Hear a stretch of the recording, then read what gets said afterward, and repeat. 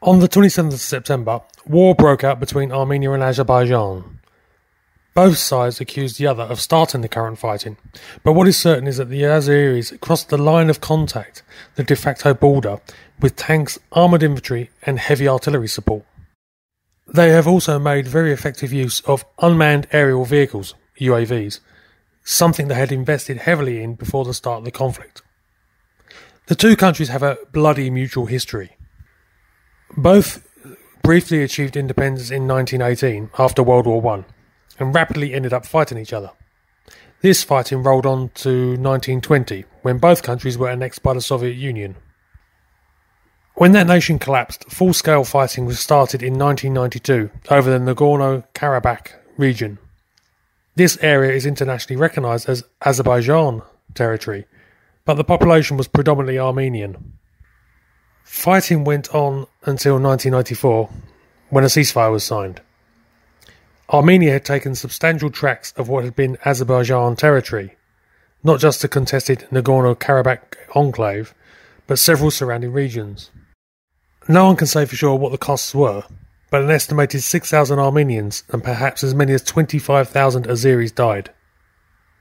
Negotiations with international mediators have continued since then.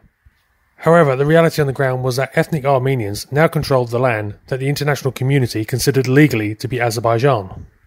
This area officially became the internationally unrecognised Republic of Artsakh, although in reality this is effectively part of Armenia. Fighting has periodically occurred since then, including a 4-day conflict in 2016 and fighting in July this year. The current situation on the ground is still very uncertain. Both sides make estimations of the other's casualties whilst denying the claims of their rival. These claims are certainly inflated, making the truth very difficult to assess. However, at the time of this video being released, the war has certainly killed several hundred people, possibly into thousands. Although the war is currently bad enough, it is looking increasingly that the conflict is not just garnering the attention of the bigger regional powers, but possibly being fueled by them. The Turkish president, Tayyip Erdogan, has been bellicose from the start of the conflict in support of Azerbaijan, and continues to state that the only way for fighting to end is for Armenia to immediately withdraw from territory it was occupying in Azerbaijan. Turkey, a close ally of Azerbaijan, has been accused of sending Islamist mercenaries from Syria to assist the Azeris, as it has previously in Libya. This has been denied by the Azerbaijan government. For the Armenians, the prospect of Turkish invasion is one that evokes old memories. The Armenian genocide, which saw perhaps as many as 1.5 million Armenians killed by the Ottoman Empire, is still very much remembered by the current generation.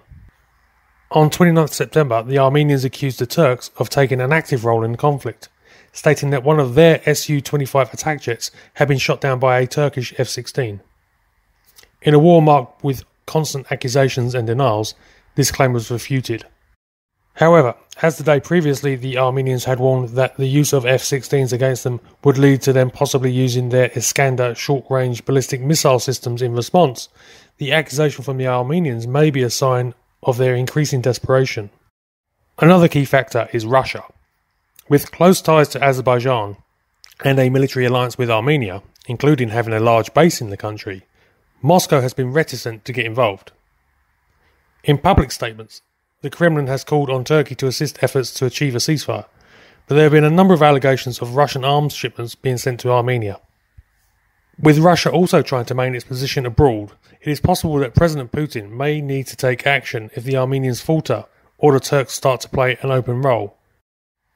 Losing Russia's foothold in the southern Caucasus would be a serious blow to Russia's prestige and a further reinforcement for Turkey's aggressive foreign policy.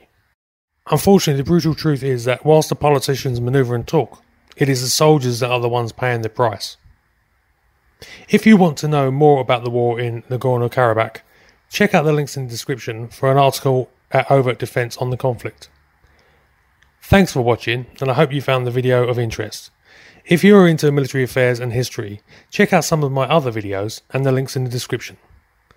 Have a good day and be safe.